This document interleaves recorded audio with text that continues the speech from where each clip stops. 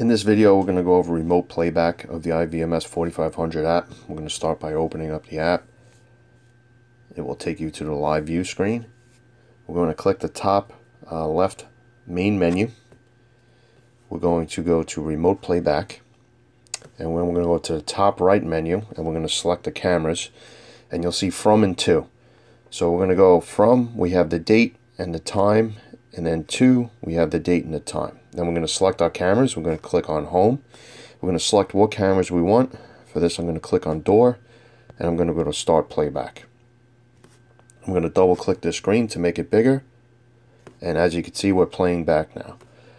On the bottom of the screen, you'll see this blue bar, and if I swipe it left to swipe it right, you can see the numbers, which is the time, getting greater. So if I want to go to, say, 10:30, I'm playing back.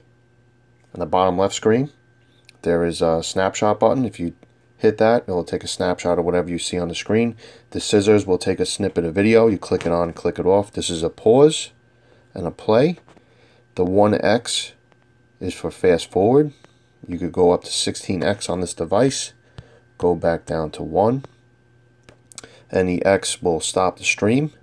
And if we keep on swiping over, all the way over to the right, we'll see the magnifying glass with the plus sign. This is your digital zoom.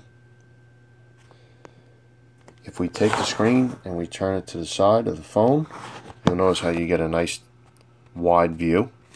And we'll go back. And we're back to the same view.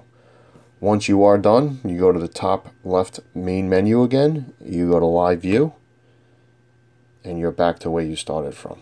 Thank you for watching.